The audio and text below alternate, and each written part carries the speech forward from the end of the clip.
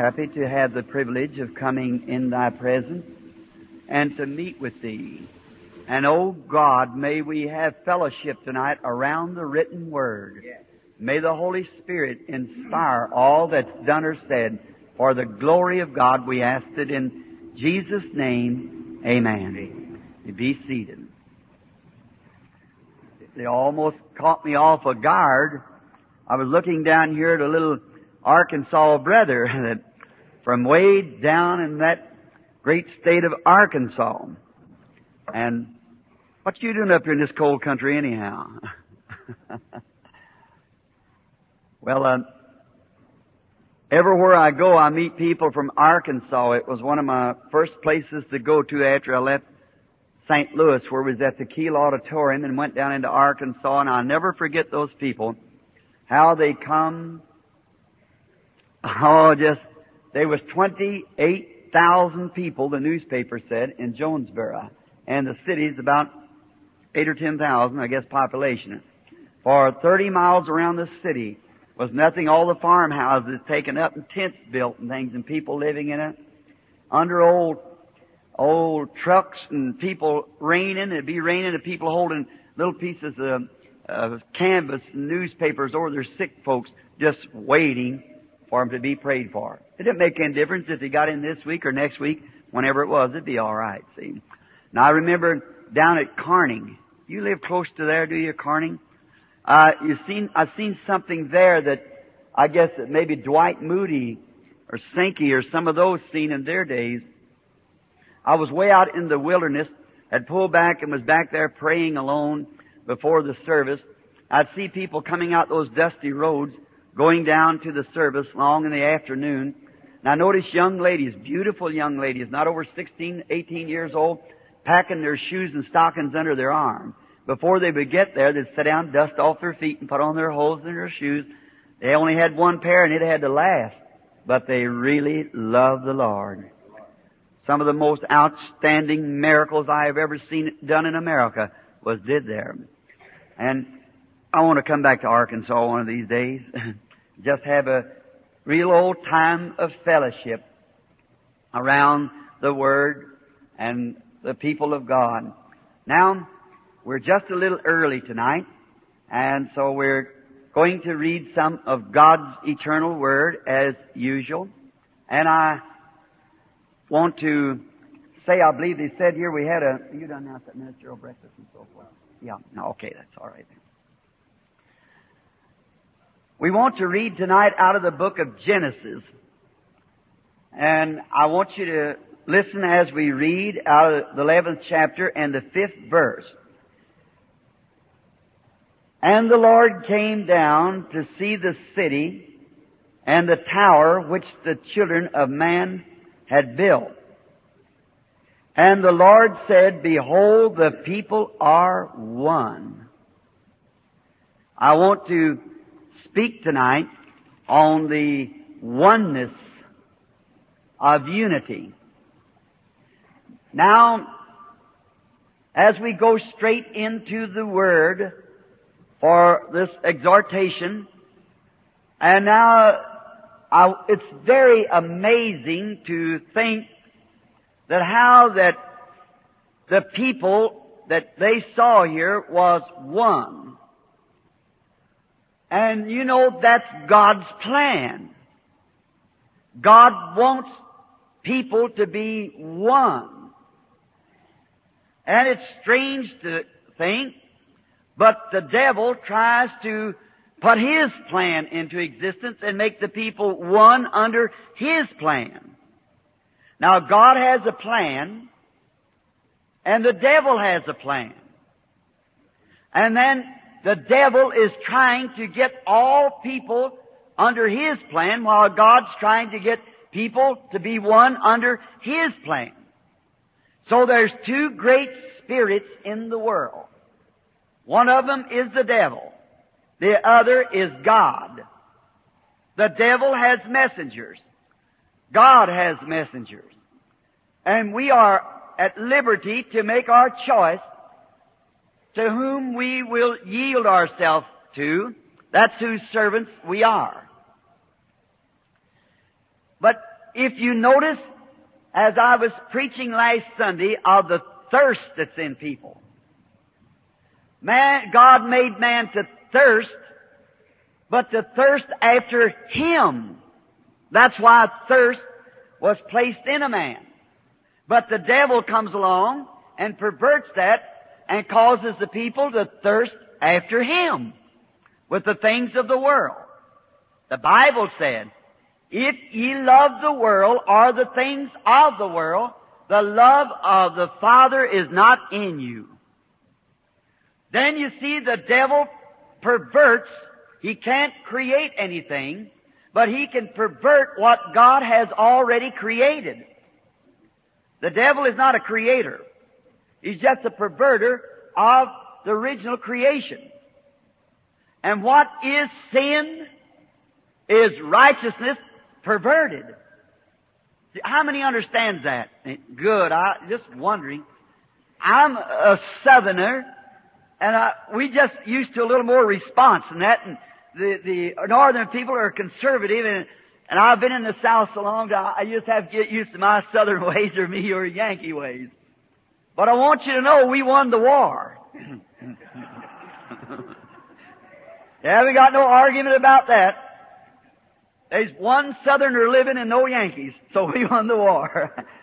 I thought it was most striking when that little Yankee was dying, and the Southerner sent him a telegram and said, "God bless you, Yankee. I hope to see you again pretty soon." That's why couldn't you have thought that in the beginning, you see, and just let it go. But I like to say that there's only, it taken the spans of life to win the war, but we finally got it, see. All right. But there is a great time coming. And now, speaking of the enemy, of how that he perverts righteousness into unrighteousness. Now that we're a mixed multitude, both men and women, most all adults, so I'm sure you'll understand, you listen to your doctor and I'm your brother. It's legal and lawful and godly for a man to take himself a wife and to live with this wife. But another woman could be the same thing to him, but it would be death to touch her. There's the difference. Righteousness perverted. That's the way all sin is righteousness perverted. God made you to thirst after Him. And God made the church to be oneness under His dominion. But the devil makes them oneness under his domain. And now if you'll notice, in the Mohammedan religion, some of the things, if we would just could take the time, the things that are, how they are perverted in the Mohammedan religion, which I've had the privilege of visiting the country near the grave of Muhammad, and at his grave has been a white horse, has been standing there for 2,000 years. Every 4 hours, I think it is, they change the guard. And a white horse saddled and waiting for the resurrection of Muhammad. And they say that he'll raise from the dead, get on the horse, and conquer the world. Then you see, they are watching for the conqueror to come riding on a white horse. And how that is perverted from the Scriptures, because Jesus is coming riding on a white horse. His vesture dipped in blood, His name the Word of God. But you see, the devil taken that theory and perverted it to Muhammad. But truly, Jesus will come on the white horse. The Bible says that He will. And you can get in any false cult that you wish to, and you see many great symbols of true Christianity. Now, in the Tower of Babylon, if you'll notice that tower, it was the beginning, Babylon, which I will speak on later this week, the Lord will. Babylon, the very city, was patterned out of heaven. And in there they had the river Euphrates flowing right by the throne. And the garden, swinging garden. And that's patterned off of heaven. For the river of life flows by the throne of God. And you see the achievement that man was doing was making a pattern, perverted. And then in this great thing they had a man by the name of Nimrod. And Nimrod was bringing all the rest of the cities and the nation under one great dominion, showing that it's a man-made theory, just a pattern. But God's church is united under God. Man has nothing to do with it. It's united under God. And this Babylon, which was the beginning of in the creation, in the Genesis, we find out that it's plumb over in Revelations. And it speaks of the ecclesiastical world in the last days, which is now, will find it unite under the Antichrist, a man-made religion. But I'm thankful to say that God's church will be united too, under one head, God. But the man-made religions will all come into this Antichrist religion. There'll be two forms of them. One form will come from Rome, which will be the beast. And there is an image unto the beast, which will be the ecclesiastical head of the Protestant church, heap up as an image unto the beast under the denominational world. And it'll all come under one great dominion. And the Antichrist will be the one that's enthroned and seated. Against, almost exactly like, but yet his teaching isn't from the Scriptures. Enough of the Scriptures to make it look like that it's right, but it'll be wrong. And I know you're saying, Brother Branham, you're referring to Rome now. That's exactly, and not only Rome, but Protestantism too. Exactly, the Bible said so. But there you are. The devil uniting people under one head, one ecclesiastical head, a man on earth. The Bible said he would sit in the temple of God, showing that he is God, and how he would wear a triple crown and all these things that he would do. The vicar of heaven, earth, and purgatory. And under this would be an image to him where all the rest of them would unite together.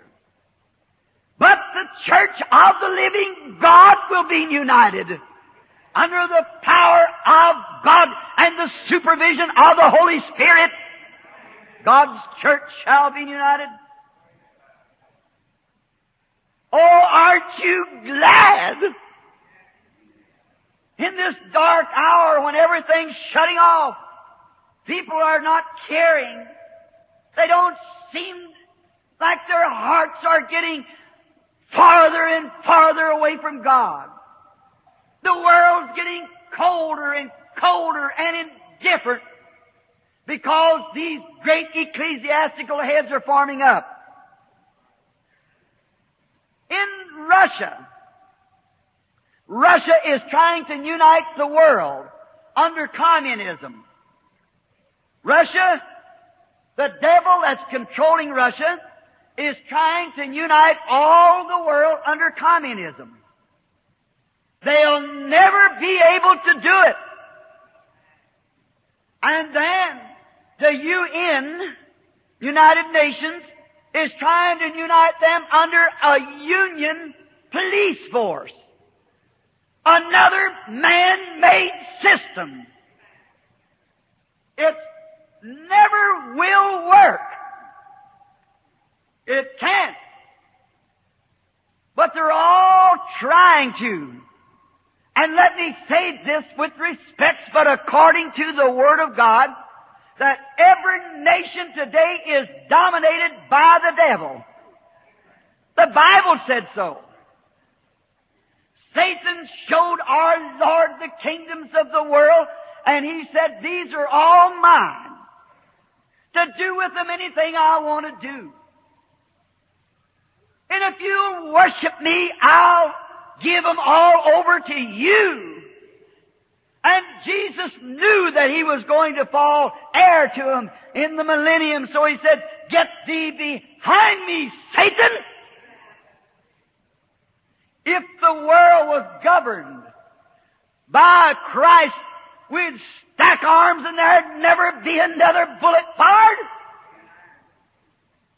We wouldn't have any use for Sputniks and for hydrogen bombs to blow up people. When Christ takes over the governorship of this world as the King of Kings and Lord of Lords, the people will be united to Him under one great big domain. It'll be a time all nations are wanting people to be one. Germany thought they all ought to be Germans. Russia thinks they all ought to be Russians. The Western world thinks they ought to come under here. And they want them to speak one language, just like they did in Babylon. God said they are one language. And He wants them all to speak one language. They want them all to be one united persons. But it will never take place under man's dominion. But I'll say this, that there's coming a time when all nations will be united together under one King, and that will be Jesus Christ, God's Son. And they'll speak one language. They'll be one in heart and one in purpose.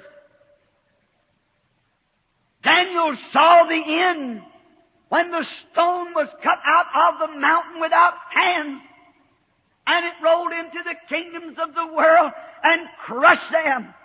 And they become like the trash on the floor, the husk that the winds blew away, but the stone covered all the earth. That stone is Christ. There'll be some time, there'll be one nation, one people, one flag, the old rugged cross. Praise be to the living God. My hopes is built on nothing less than Jesus' blood with righteousness. When all around my soul gives way, then He is all my hope and stay. For on Christ the solid rock I stand. All other grounds is sinking sands. All other grounds. Churches, denominations, nations, UNs, whatever it might be, it's all sinking sands. Got to come to an end. I've had the privilege of standing in Rome, where the great Caesar, who tried to unite all the world under the Roman Empire. And today, you have to dig 20 feet down to find the ruins of that city. I stood in Egypt, where the great pharaohs that tried to unite the world under Egypt. And you dig 20 and 30 feet to find the ruins of the city.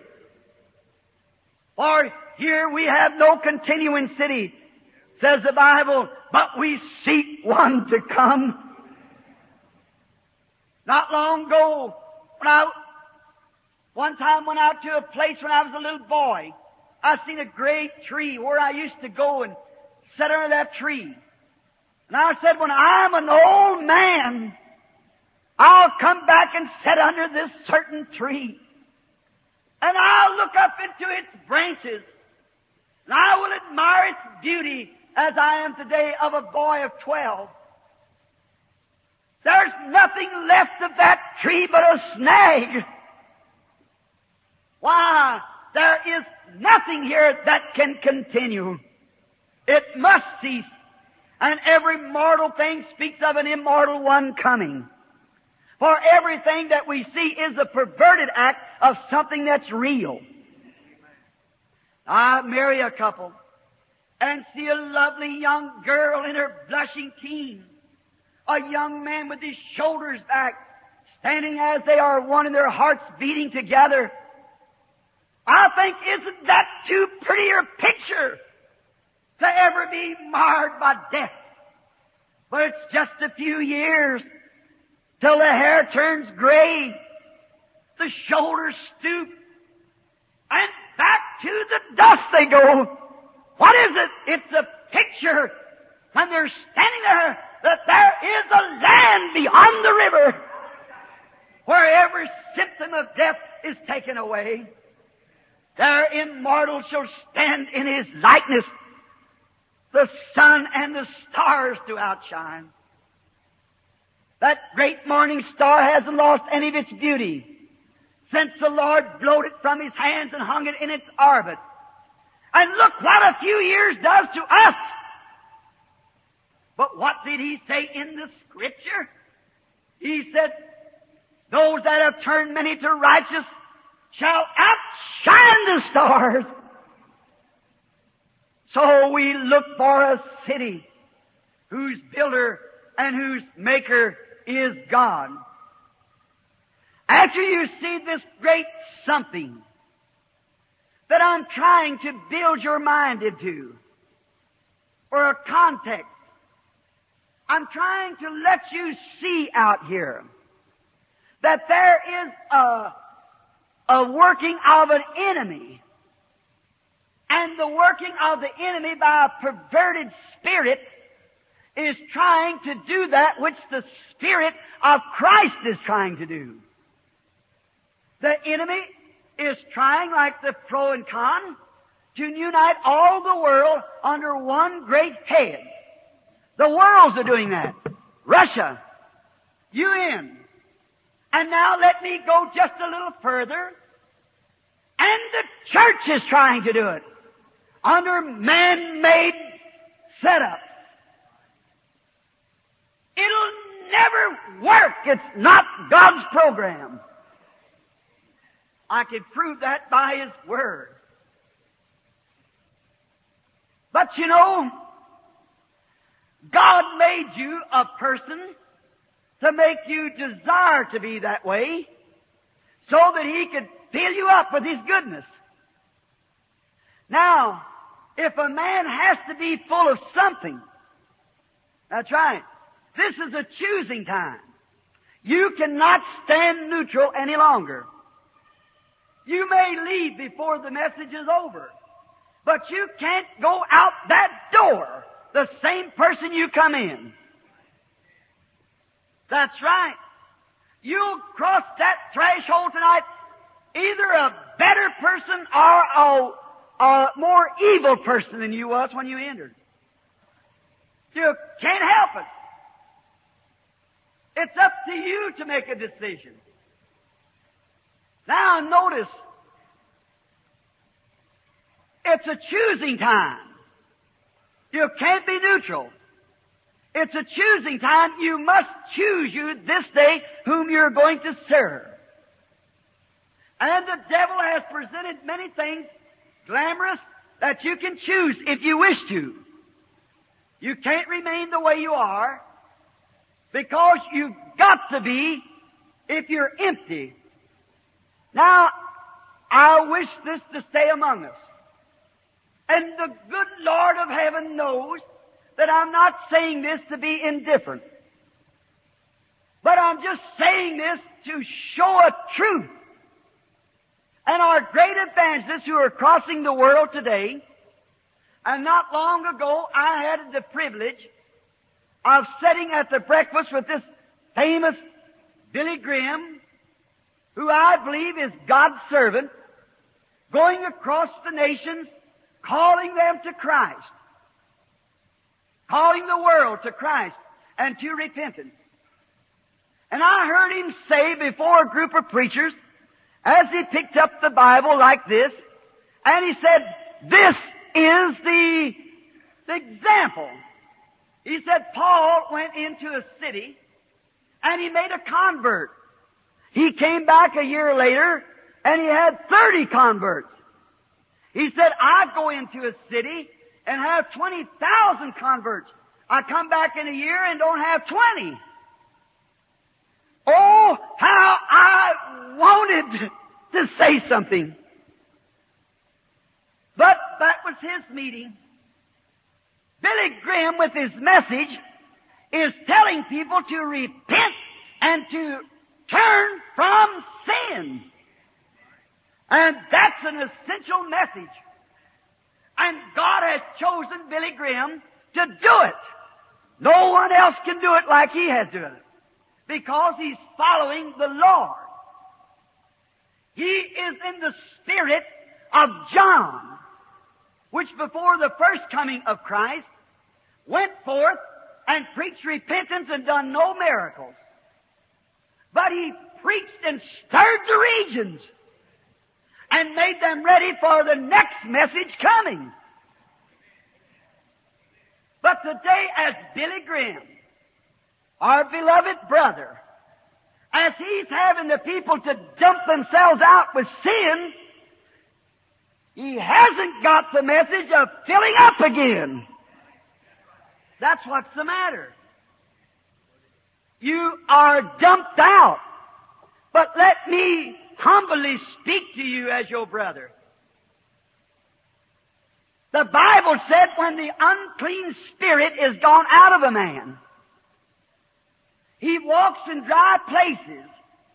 In other words, he's going around everywhere trying to find rest. A spirit is not very bad until he can find somebody that he can talk to or live through.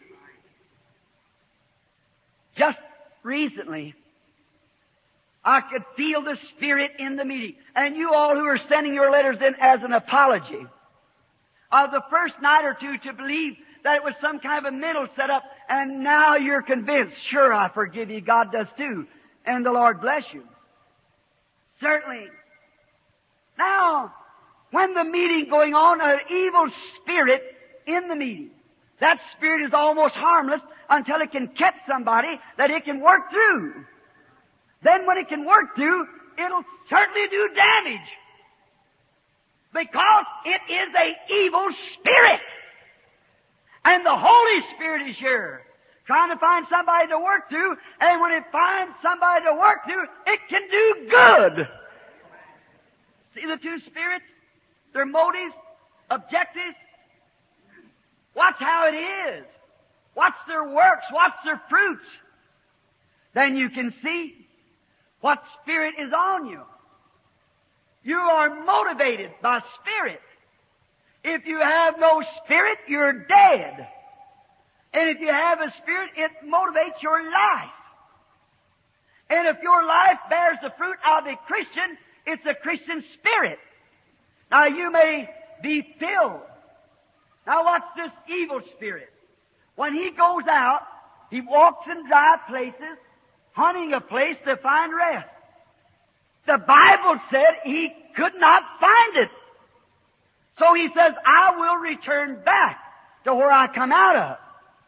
He goes back to this person that he was once in, and he finds the house all swept, cleaned up, sanctified, all condemnation gone. Oh, just a real happy believer. But it's empty. And he said, come here. 7 other spirits worse than he was. Will you please try to get this? The Bible Bible said that's the truth. Jesus said it's the truth. And he comes back to this house. A man who's confessed Christ to be his Savior, has got rid of his wickedness, has quit his drinking, quit his smoking, his lying, his stealing. He has become sanctified, cleaned out. His house is all swept. He feels free. So he comes back and he finds that house. Then he goes and gets 7 other spirits, worse than he was, and comes into this person. And the Bible said that the last estate of the man is 7 times worse than it was at the beginning. Now what does happen? An evangelist comes through. They preach repentance. And you clean up from your sins. And then when you're cleaned up, the devil goes away from you. You take your things back that you stole. You go confess your wrongs to your wife or your husband. You really clean up. And then the thing of it is, you're just clean. And make a real good target for the devil. Now, after the people believed and was baptized, they were filled with the Holy Ghost. And that's God's divine program. Now, if you are filled with the world, and when you get saved, you might be filled with good thoughts and so forth, but unless you are filled with God, God sent the Holy Spirit to the earth to motivate the church. And you might be filled with thoughts. You might be filled with theology. And you might be filled with education. A know-it-all. And you might be filled with religion. And still be a target of the devil. That's right. Now, when God made you so you could empty, for when you was born, you was made with a place to be filled. By nature, you're a child of the devil. And when you, an evangelist comes along, and you repent, and get cleaned up, you see what the devil comes?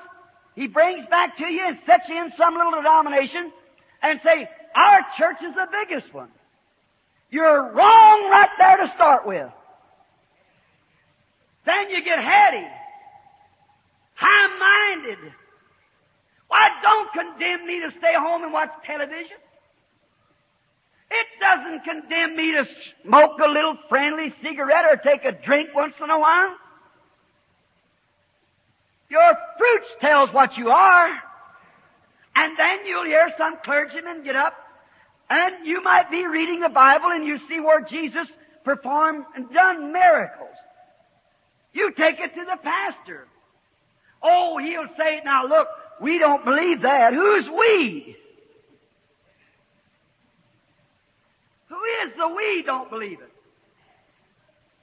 Him and who? It isn't him and God, for God wrote it. It's him and somebody else. And if you'll get behind it, it's the same motive that was at the Tower of Babel. To build a man-made earthly dominion. But God don't want that.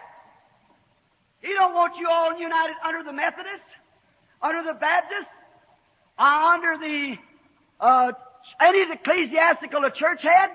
He don't want you all united under Rome. He don't want you all united under the any church dominion. He wants you united under His spiritual kingdom. The Holy Spirit. And when the Holy Spirit comes, the world becomes dead.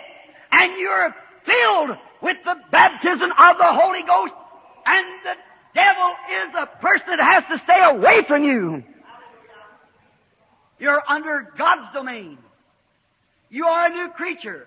The Holy Spirit come into that empty place and fill it up. Now, a pastor, any cult, some little literature you'd read might say to you The days of miracles is past. That's a good place for the devil to slip one of them spirits in there and make you a worse person than you was when you was a sinner. 'Cause a religious sinner is the worst of all. That's the worst. Jesus said so. It's the worst spirit. Then you might go to a meeting where the great power of the Lord, and the first thing you'd say when you saw it, now I just wonder if I get mixed up with this, they'll give me my letter at the church. See where you're at? Now maybe it doesn't. There's fine denominations, fine pastors, Methodists, Baptists, all different types that believe in the supernatural moving of God. That believes that man's got to be born again and filled with the Holy Spirit.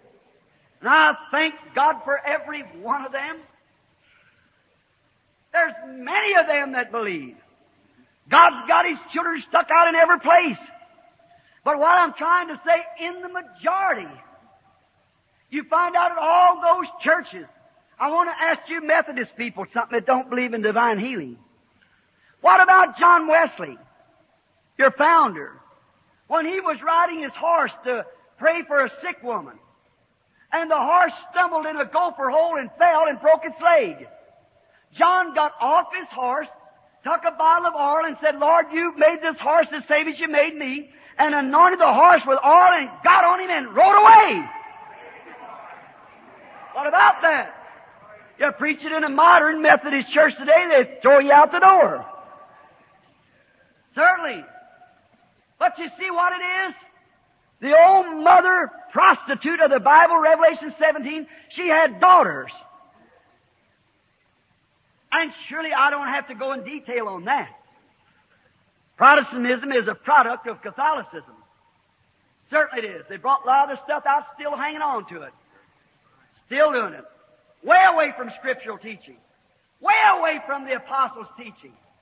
They made themselves up an Apostles' Creed. I want any man to tell me where the Apostles ever quoted a creed like that. Never, never. But you lay on to it. And you call your priest father. And Jesus said, call no man father. And you people, you get your little prayer books out, both Protestant and Catholic, and say prayers over and over and over, both Protestant and Catholic.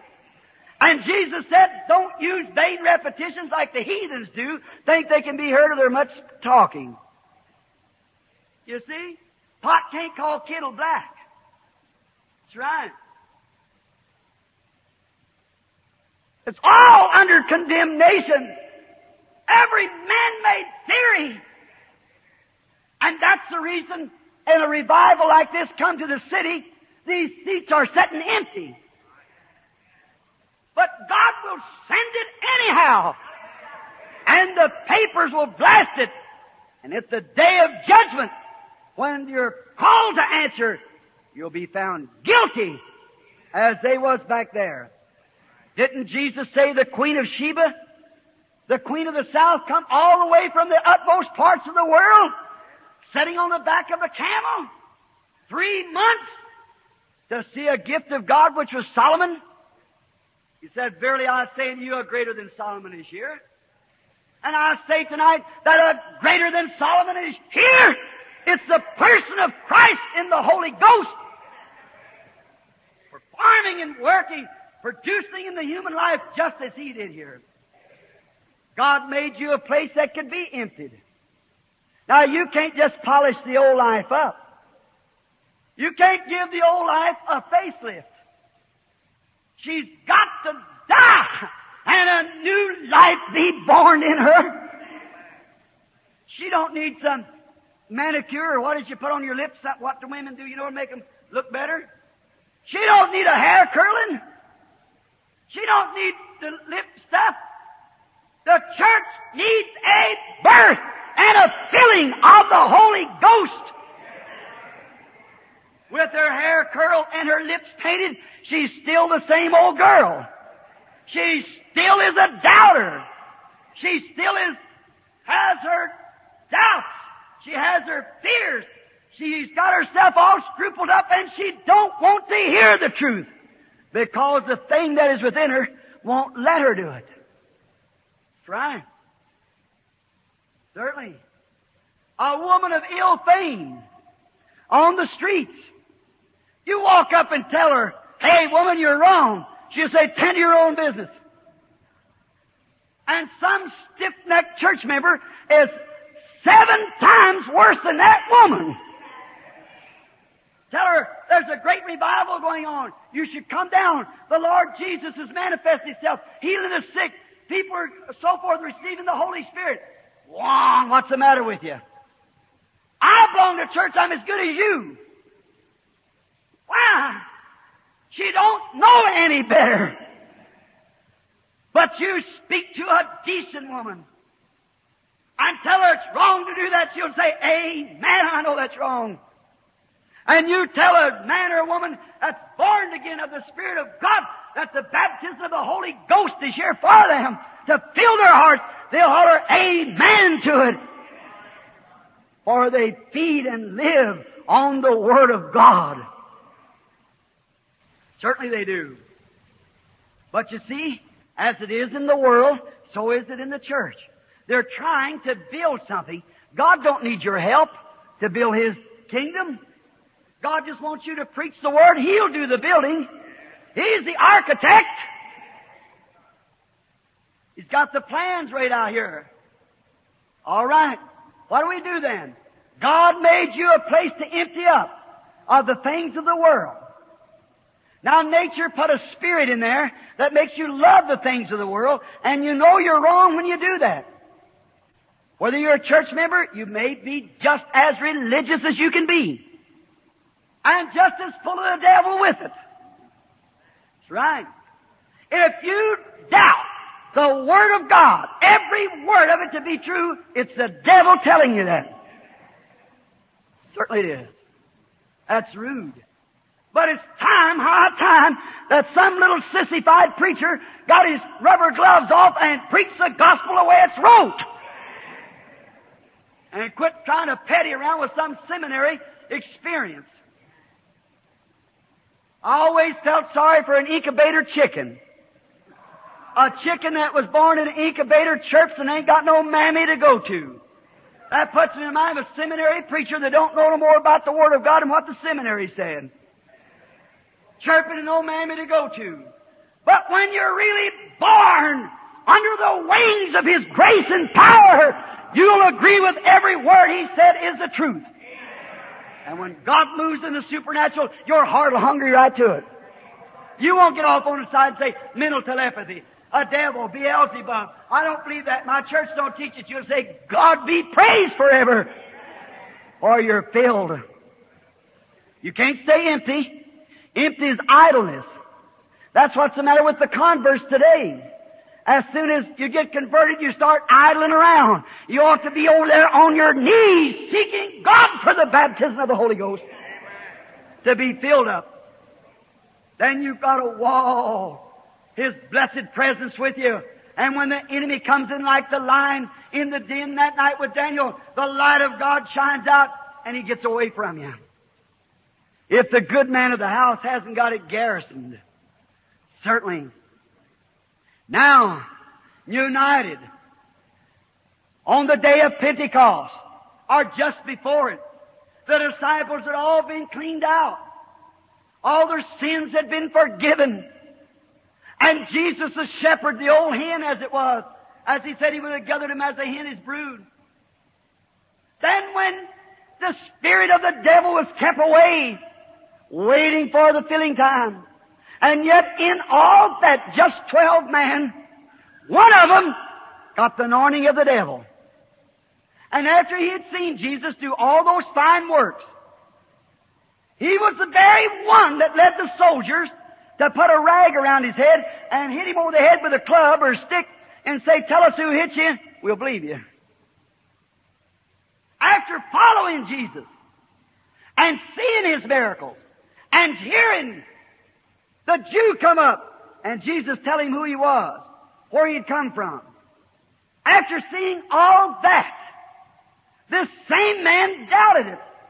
After seeing him at the well of Samaria with the woman, tell her sins. And here the Pharisees say, he's a fortune teller. And then after seeing the lovely Jesus, the woman touching his garment and being healed, he still wouldn't believe and permitted a spirit of unbelief to come to him because he was instructed on the outside. See what I mean? Oh, what a horrible thing unbelief is. And yet people profess Christianity sitting with that in them. Heady, high-minded, the Bible said in the last days. Do I feel strange about it? No, sir. It makes me know this, that the end time is at hand. For the Bible said the Spirit speaks expressly. You know what the word expressly means? That in the last days, that's this, peerless times shall come, for man shall be lovers of theirself. I'm Dr. Ph.D. Jones, and my seminary experience, I have all my degrees. I am a LL.LLD. Our pastor is all this, that. That don't have one thing to do with God. I had a man come not long ago, said, Brother Branham, I can plaster your wall with degrees. And said, every time when I got my doctor's degree, I thought I'd find Christ. When I got my literature degree, when I got my bachelor degree, I hunted for Christ and all of it. And I haven't found Him yet. He says, has the teacher's been wrong? I said, Christ is not known by these theological degrees, but He's known in the person of the Holy Ghost which come down on the day of Pentecost. And the man fell across my coffee table in my dining room and there received the Holy Spirit. Amen. On the field tonight, preaching divine healing, which is one of the outstanding men of the day. What did the church do? Excommunicating. Right quick. Blessed are you when they put you out of the synagogues and things for my name's sake. Well, the Bible said they'll be heady, high-minded. When? In the last days. Lovers of television. Pleasures more than the lovers of God. Truce breakers, false accusers. Now, I tell you, don't you go down to that meeting because there's nothing to it. False accusers. The Bible said so. Having a form of godliness, but denying the power thereof. What power is that? The disciples asked, just a moment. The disciples asked this question. When they seen that Judas had betrayed Him and everything was at hand, they said, Lord, wilt Thou at this time restore the kingdom to Israel?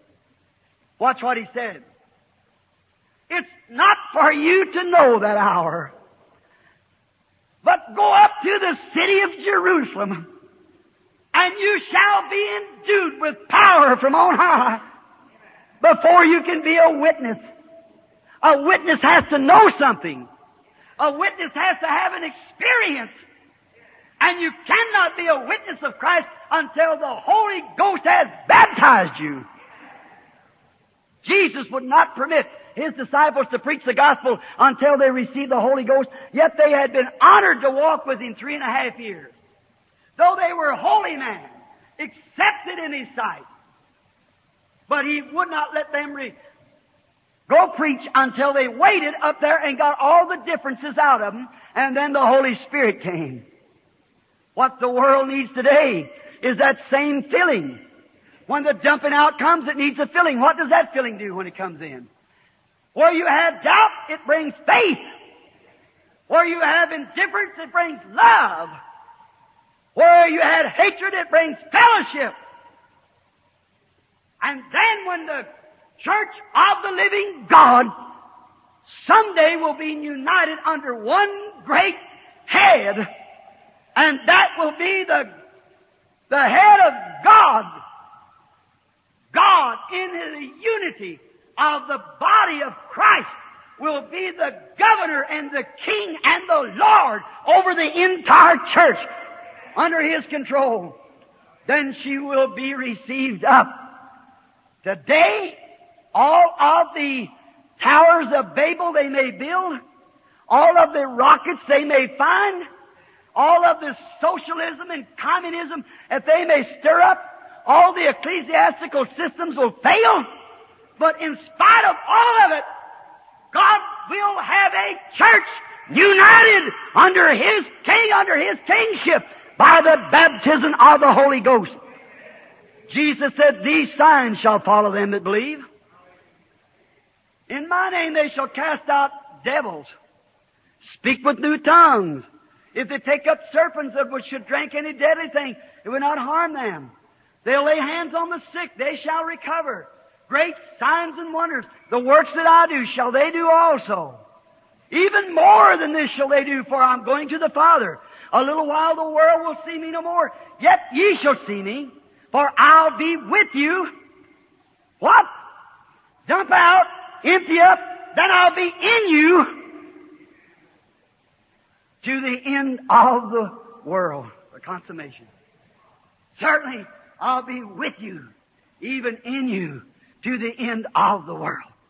When that Spirit is in there, it takes hold of God's eternal Word, and it calls everything contrary to it as though it wasn't. No matter what it takes place, how the world says, what anything else says, if God has made the promise, the man that's endued with that Spirit will hold on to that promise of God. Because there's nothing else in his way. The church is pure. The church is purged by the Holy Spirit. Their conscience, the sears of doubt and unbelief is taken away. And when they hear God's Word say a certain thing, they believe it. Oh, they hold on to it. They just don't move from it. And the world today, my friend, is wanting to see people that's united with Christ to display the real, genuine Spirit of Christ. Gallant heroes. In closing, I might say, the world is wanting to see heroes. They honor heroes. That's good. The old saying is that cowards die 1,000,000 times while heroes never die. There's a story comes to my mind. I would like to quote it to you just for a few moments. It's a story of a hero that's too often forgotten. Many of you men, my age, and you women, you will remember it well in our school books. It was many years ago in Switzerland. The little Swiss people that went up in the mountains and built themselves some houses. They had their own little economics and so forth, their little homes. And they loved them. They wasn't a warring people. They were peaceful people. And all at once, one time, coming into Switzerland was a great, powerful army. And they were well-trained men, just sitting like them seats there. Just like a brick wall. Great shields, great spears, well-trained war men. And they come marching into Switzerland to take what the Swiss had. And the Swiss, to guard their homes, kissing their wives goodbye and their children and babies, they took old pieces of scythe blades, rocks and stones, great big old clubs, and went out in the valley to meet the oncoming army. And when they got gathered out there, just a little bitty handful of men. And all around them was a great marching army. What could they do? They stood hopeless, helpless, one looking at the other. They were licked. There's no way around it. They were finished. And after a while, there was a man by the name of Arnold von Winkelried. He stepped out and he said, "Man of Switzerland, over across the mountain is a little white home where my wife and 3 little children wait. Say, when I kiss them goodbye this morning, I'll never see them again on this earth." They said, "Arnold von Winkelried, what are you going to do?" He said, "This day I shall die for Switzerland." Well, they said, "Arnold von Winkelried, that will do no good. Why do you say you will die for Switzerland?"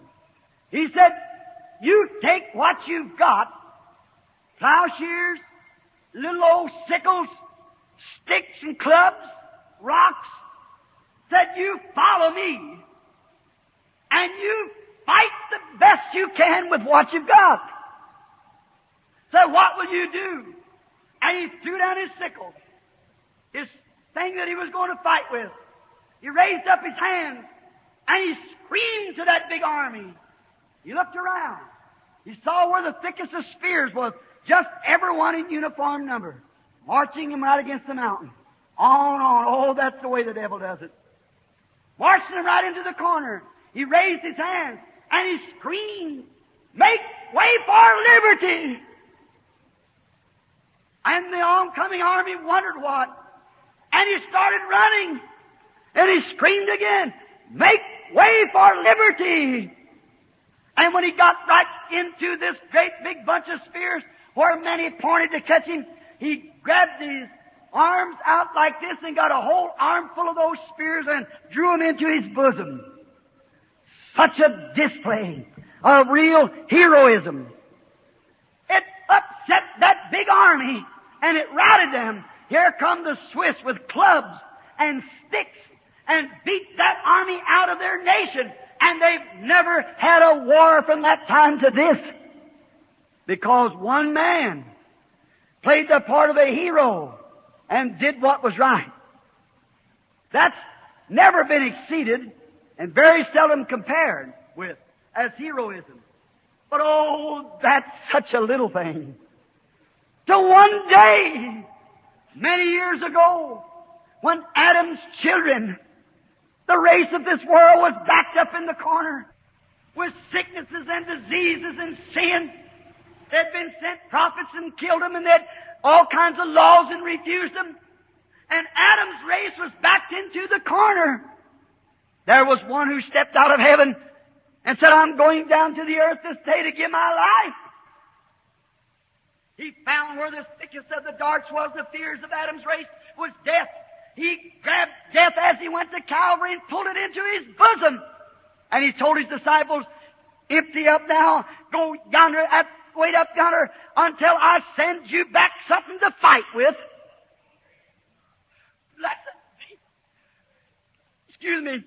Blessed be the name of the Lord. He sent the Holy Spirit and said, follow me. Cut sin and sickness to the wall. Men and women, the greatest thing that's ever been given to the Church of God is not to hold some ecclesiastical paper in your hand, but to be filled with God's Holy Spirit and cut the kingdom of the devil until our chief captain comes to take over. God bless you. Don't think I'm beside myself. That's true. I know what I talk of. Man of honor. Women, you who believe in God, you who claim to have the Spirit of God in your heart, if you're sick or needy, you've got the weapon there to fight that sickness with. It's in you. God gave it to you. Why would we stand back like a coward? Why would we stand on the sideline? Let's follow the captain. Let's follow him that went to Calvary. When he went to Calvary, he was wounded for our transgressions. With his stripes we were healed. Take that, what he gives you, and fight sickness and sin. Fight unbelief away. Tell the devil he's a liar. Christ said he has overcome the world. Greater is he that's in you than he that's in the world. Greater is the power of Christ in you and that sickness that you have in your body tonight. Greater is the power of Christ than that little besetting sin that you can't overcome. Let's take that Holy Spirit and fight the devil down and walk out victorious as the heroes of the cross. Let us pray. Jehovah Rapha, Jehovah Jireh, we come in Jesus' name. We come because He said, ask the Father anything in my name, I'll do it. Here's a little bunch of people here tonight who are staggering along, trying to keep under the banner, and the devil's hissing at them. They look out there at that great walled army that's all around them and tell them the days of miracles is past and there's no such thing. Oh, Lord God, May they grab that hold of that eternal life that's filled their heart, the Holy Spirit, and if He hasn't filled them, may He do it right now. May all the doubts vanish, and may this little body of people tonight be filled with God's filling power to take the place of unbelief and doubt and give them faith and love and happiness and joy and the Holy Spirit to lay hold of that promise that God give, like Abraham of old, and call the things that are not as though they were, because God said so. Grant it, Lord, while we have our heads bowed. Everywhere in this building, I wonder if there'd be a person here without the Holy Spirit tonight would say, "Oh Lord, be merciful to me. I'm ashamed that I'm hanging around these towers of man-made ecclesiastical systems, of all this doubt and things that they produce with it. Lord, take me out of this dominion tonight and place me into Your dominion by the baptism of the Holy Spirit. I want it now, Lord. Give me faith to believe for my healing. Give me faith to believe my sins are gone and all these things. Give me faith so that the Holy Spirit will come into me and just overflood my soul with joy." Would you raise your hands to Him and say, "I want to receive it"? God bless you, lady. God bless you. You. All over the building. God bless you back there, lady. I'm waiting. God's watching, and you over here, all this row in here. Yes, God bless you. I want the Holy Spirit. I'm tired going around a halfway life. Tempers and fusses and stews and doubts and fears is all in my heart, Brother Branham. But I want it all out. I want to be a place where I can be a shining light. I want my life to be like Stephen's. How he was fearless. He said his face shined like an angel. He wouldn't have to have a glaring light. An angel would be stern and know what he was talking about. He stood before that Sanhedrin court and said, "You stiff-necked, uncircumcised of heart and ears, you resist the Holy Ghost like your fathers did. So do you." He was an angel. He had a message. The word angel means messenger. Make me a messenger, Lord, of the divine power of Christ by the Holy Ghost in my heart. Would you raise your hand? Someone else who hasn't. The blessing's on you, sir. Blessings on you, young lady. God bless you, young man. The Lord sees you. Good. All right, now with your heads bowed, let's pray for God to fill you with the Holy Ghost right where you are. Brother Branham, you want to come down and lay your hands on me for the Holy Ghost? I don't have to. While Peter spake these words at the house of Cornelius, the Holy Ghost fell on them that heard the word. Faith cometh by hearing. Not laying on of hands, but by hearing. Hearing what? The Word of God. Now, I've tried in my humble way to show you the towers that's being built, the Babylon towers, that's got to fall. And I'm pointing you to a tower, and there's only one road up it, that's through the Holy Spirit. You can't set neutral. The Bible said in this day that every man that wasn't sealed with the Holy Ghost would have the mark of the beast. What is the mark of the beast? Unbelief. Don't you know what if your pastors have taught you? In the Old Testament, when the trumpet sounded, if the man wanted to go free, he could go free. If he didn't, he walked to the post and had an awl bowed through his ear because he refused to go free. And if you refuse to go free, then you'll serve that taskmaster the rest of your days. And you're lost. What's the seal of God, Brother Branham? The Holy Ghost. You say, is that scriptural? Absolutely. Many of them. Let me give you one so you won't forget it. Ephesians 4:30 said, "Grieve not the Holy Spirit of God, whereby you are sealed till the day of your redemption." There's the seal of God. That's what I'm trying to tell you. You've looked for the seal of God to come in the last days, not on your forehead. Saying it was on your forehead is your knowledge to understand. But the Bible said the seal of God is the baptism of the Holy Ghost.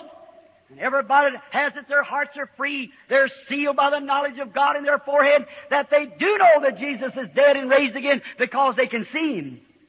A little while and the unbeliever will see me no more, yet you'll see me, the one's got the seal. For I'll be with you, even in you, to the end of the world. The works that I do shall you also, even greater than this, for I go to my Father. The unbelieving world walks along in gross darkness around some Tower of Babel. A touch and there's something other around some superstition, some cult. While the real believer in the signs and wonders, and it's hid from the eyes of the unbeliever. Open your hearts now and let Him come in. I'm going to ask the ministers also in the building, pray especially at this time. This is a great moment. This moment will seal the destination, no doubt, of many. One soul worth 10,000 worlds. How great is this moment? Lord God, Creator of heavens and earth, Jehovah, reach down just now by the mercies of the Lord Jesus, the Blessed One, and pour the holy oil of your Spirit into every heart here. Those who are hungry. It is written in the Bible, while Peter spake these words, the Holy Ghost fell on them. No wonder. They were all thirsty. You said, blessed are ye when you hunger and thirst for righteousness, for you shall be filled. How can we speak to people about Christ when they're not thirsty for Him? When they're sitting in their man-made thoughts and satisfied? Knowing not that they're miserable, wretched, blind, and poor, and know it not. God be merciful tonight to those who are raising their hands. Those who are willing for the Holy Spirit to come in. May He come down the streams of His blessings now, pouring into every heart and filling them to an overrunning joy, that they might know that He lives. Give them understanding of how to accept Him. Give them understanding that you're there more anxious to get in their heart than they are to have you. May every little funny feeling, every demon that's sitting around hissing, now you won't receive it, you won't receive it. May they call that devil a liar. God made the promise. And God will keep His promise. But how can we when we sit all pulled in like a terrapin in its shell? I pray, God, that You'll loosen up this crowd of people and send down the Holy Spirit from on high with a great, powerful rush upon them. May their hearts be open now. And if they can only receive the Holy Spirit, Lord, He will announce to them that all blessings of God belongs to them. Grant it, Father, in the name of the Lord Jesus. Amen.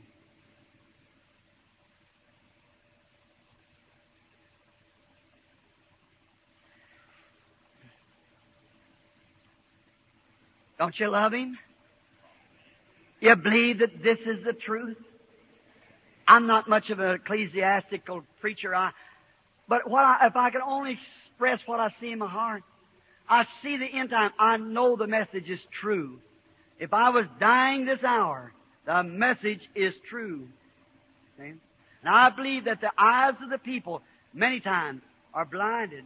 But God is just. In every age, He sent Noah. How many were saved? How many were saved in the days of Lot? Jesus said, so will it be in the coming of the Son of Man. Certainly. Just a few. But the message went on just the same. Now listen. How many believes that God is sure? Let's see your hand. How many believes that He's Jehovah Rapha, the Lord's provided sacrifice? How many believes He's Jehovah Jireh, the Lord that healeth thee? Listen, friends.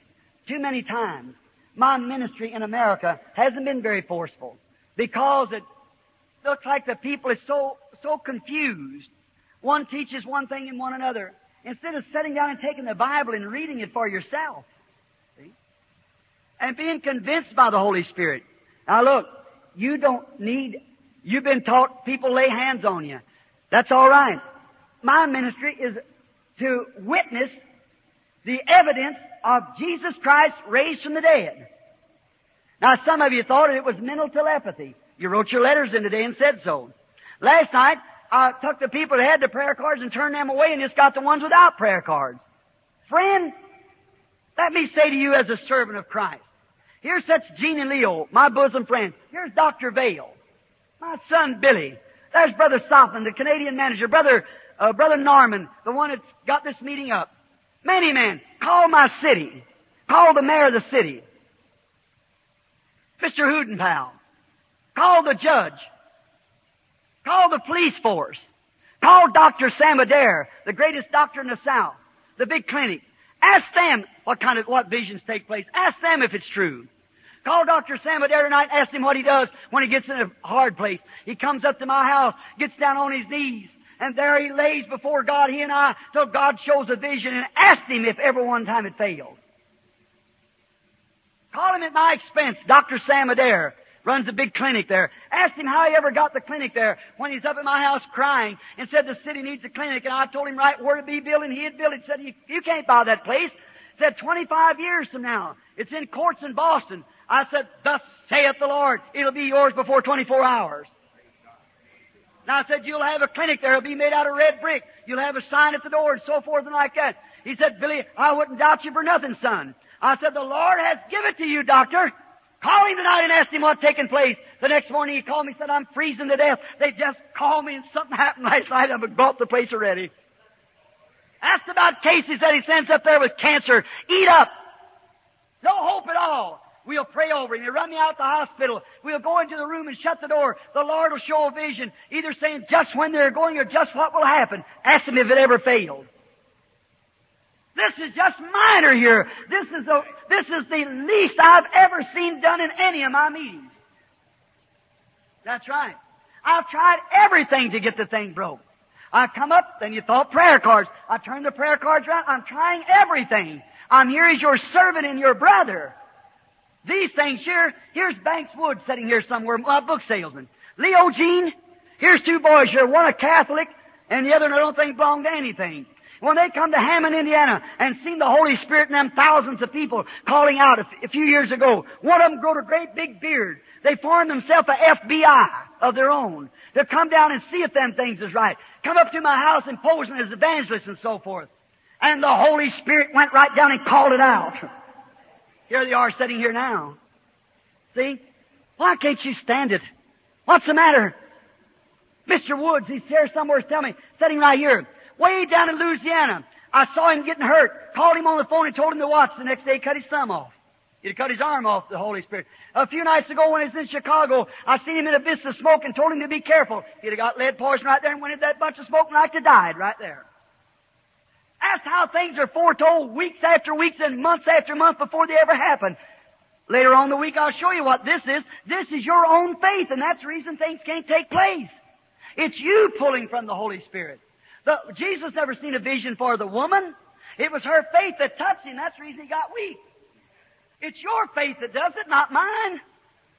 It's you that's doing it. And if you can get them spooky feelings away from you and really believe God, this thing will break out into one great big hallelujah revival. And the lame, blind, halt, and everything will take place. But as long as you sit cooped up, how can he do it? I believe in being conservative. But not only that, that conservative thing gives you a spirit of superstition. Don't tell me. I'm standing here now. I know what I'm speaking of. The Holy Spirit's right in this building right now will heal every one of you right where you're sitting if you'll believe it. He's already done it. How many believes that? Do you believe it? All right. I'll see how much you believe. Bow your heads just a moment. Lay your hand on somebody near you.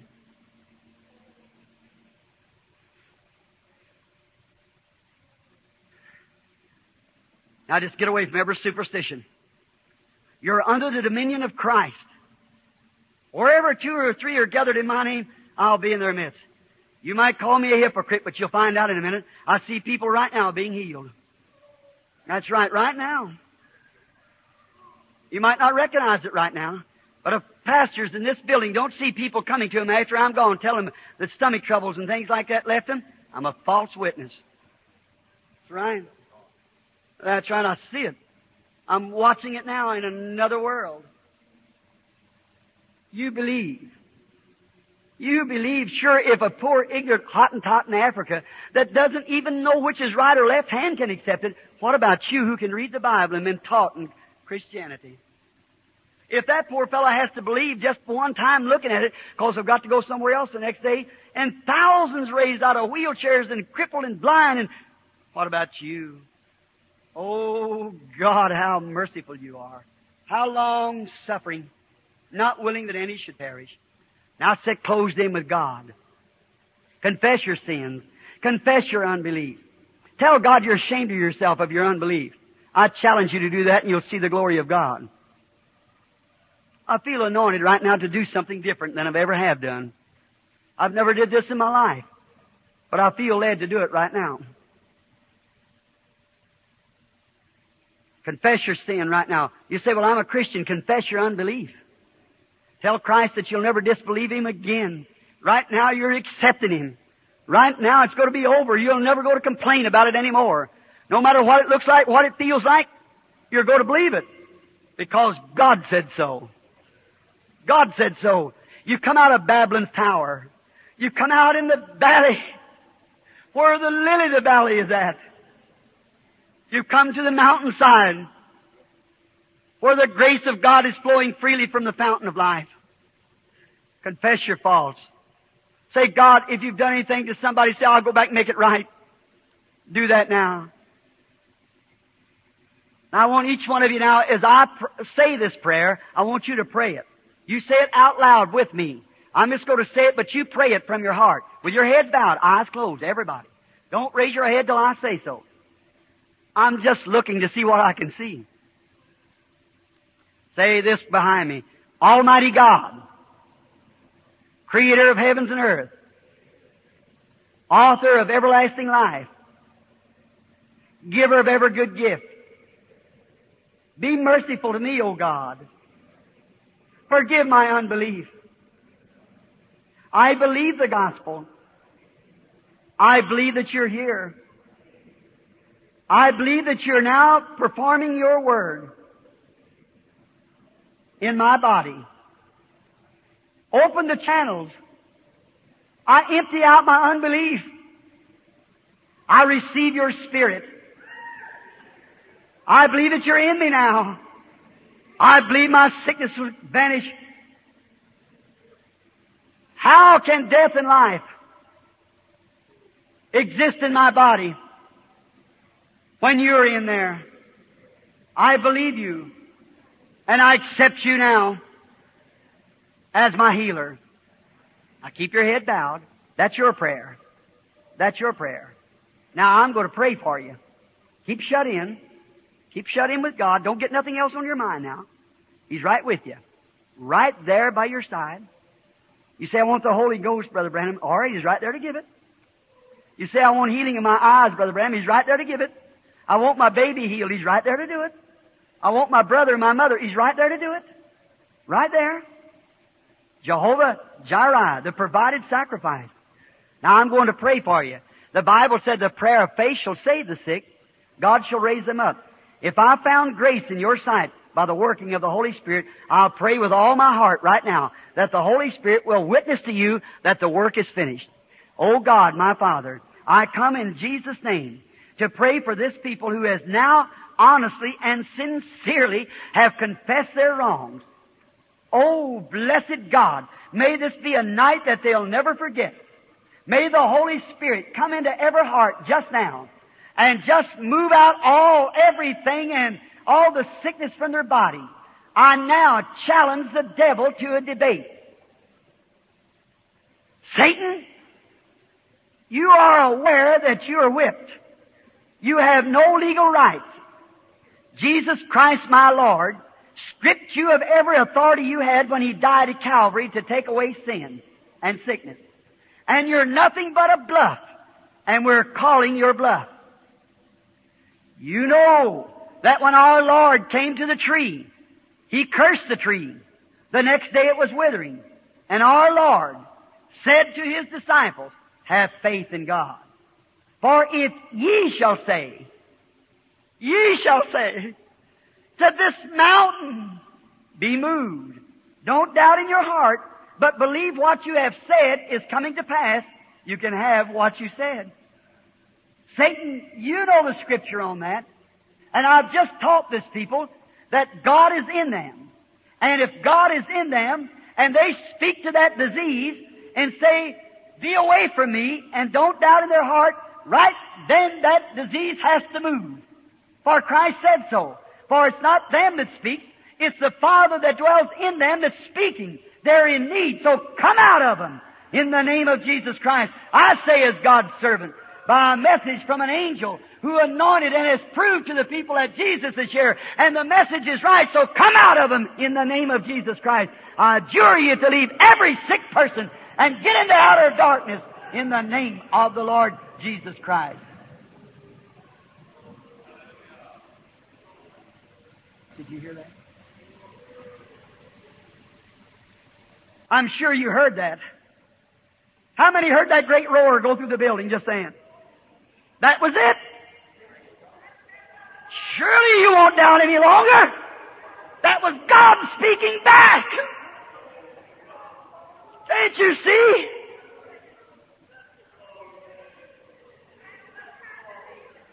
Rise. Do you believe you're healed?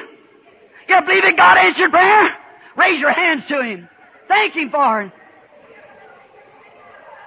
It's over. You're healed. Jesus said, if you shall say, what is it? When you're out from Babylon, you're out from under unbelief, you're out from under superstitions, you're out from under all these things, and you're filled with God's own life, your voice is His voice.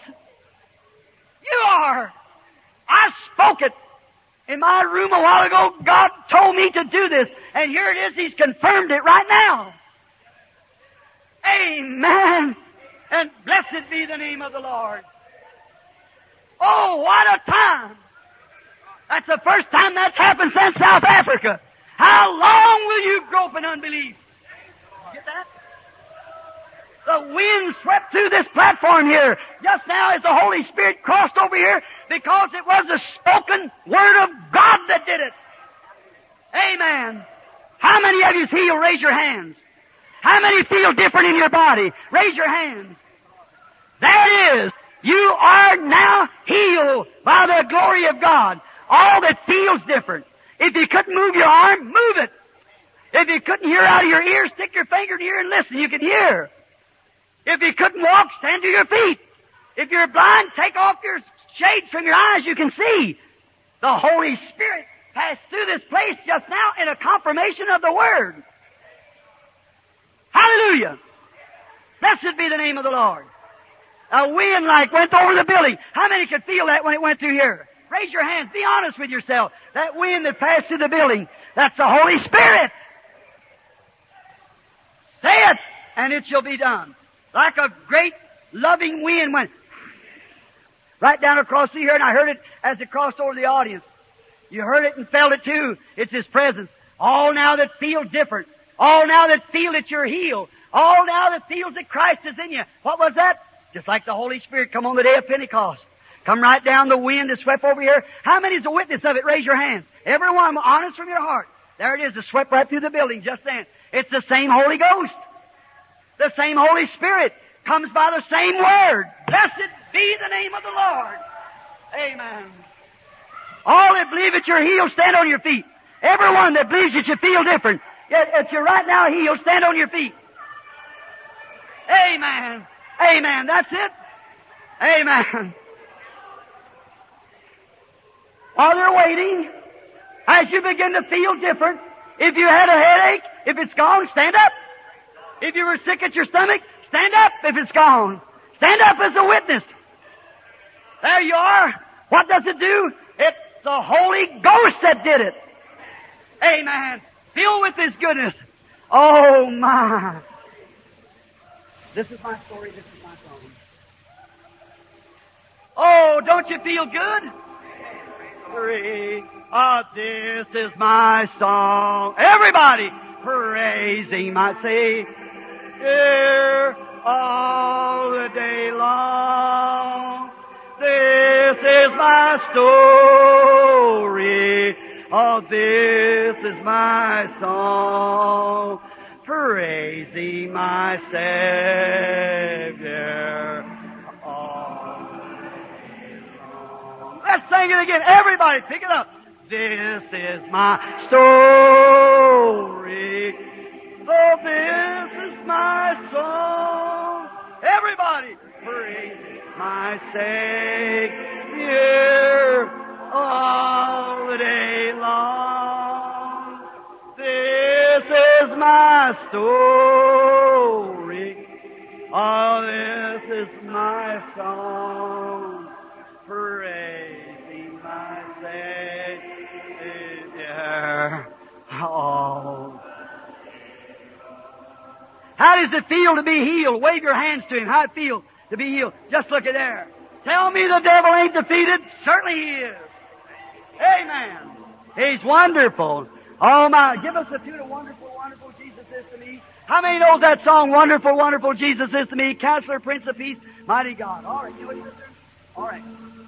Wonderful, wonderful Counselor, Prince of Peace, Mighty God is He, oh, saving me, keeping me from all sin and shame. Wonderful, my Redeemer, praise His name. Oh, wonderful, wonderful, Jesus is to me.